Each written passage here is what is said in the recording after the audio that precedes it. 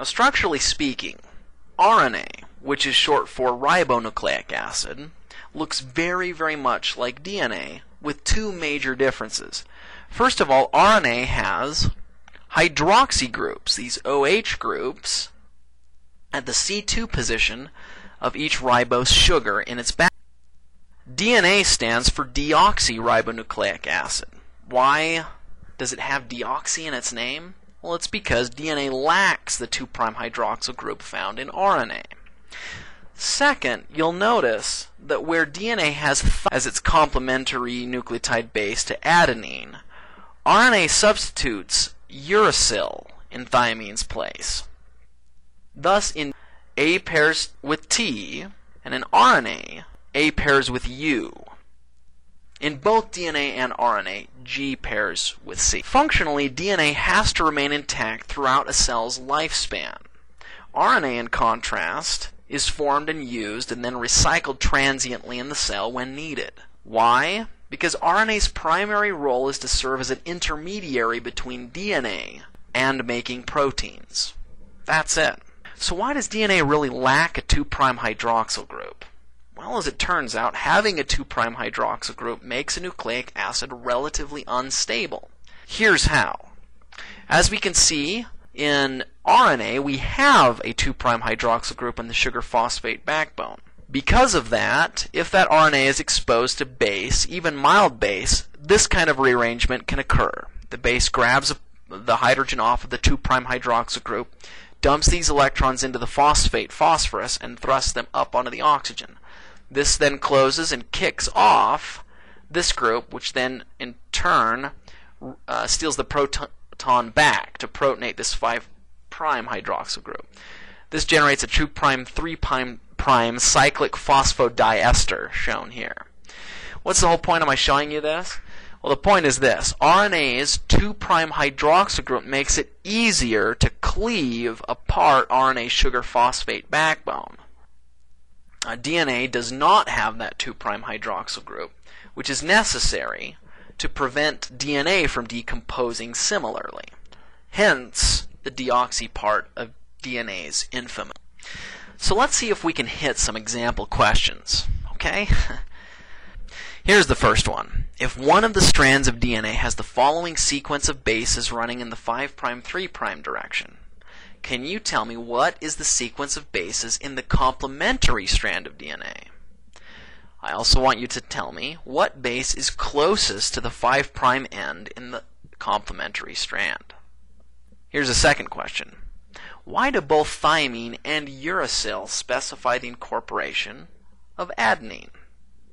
Now, I hate to spoil things for you guys, but I'm actually not going to answer these questions here in this video presentation. For that, you'll have to show up to class. Now, I have to pause here to point out something that I'm sure you guys have already figured out. We scientists name everything. And we don't just give stuff simple names like Pete. We give stuff big, hairy names with lots of syllables. So let's look at these compounds.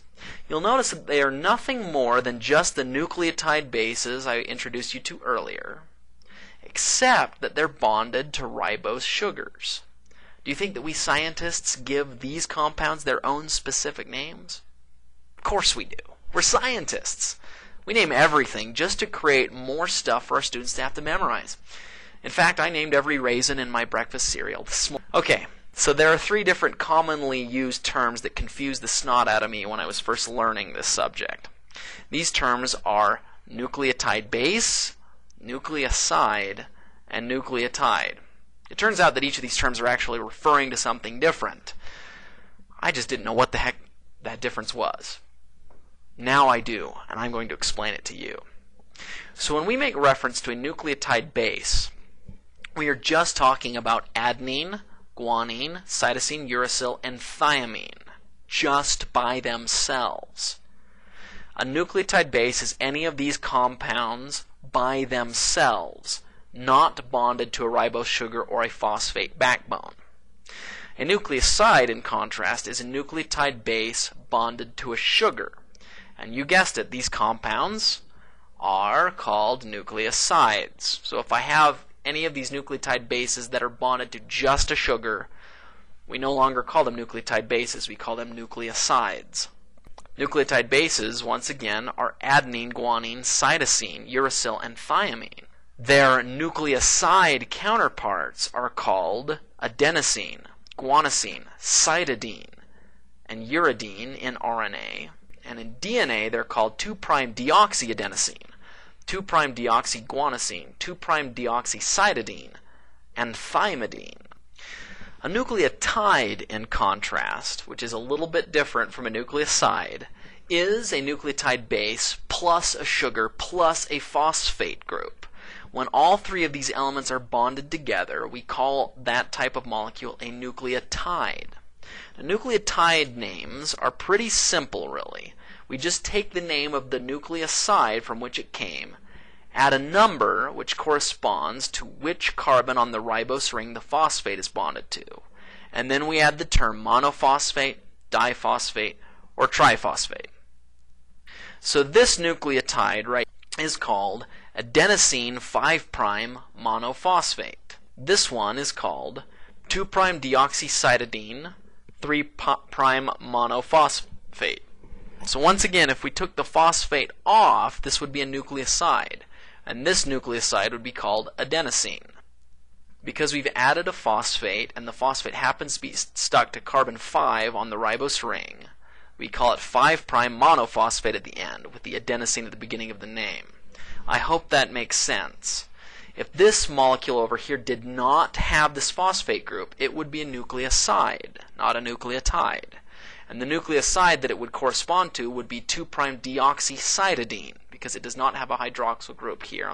Because we add a phosphate group and it happens to be on the 3' position, we call it 3' monophosphate at the end and leave the corresponding nucleoside name, 2'-deoxycytidine, at the beginning.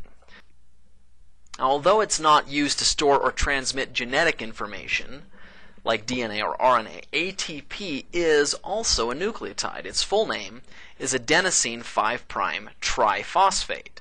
Once again, you can see that if we took away these phosphates, this would be adenosine, the nucleoside. Because we've added a triphosphate group onto the 5' position of this ribose sugar, its full name is adenosine 5' triphosphate.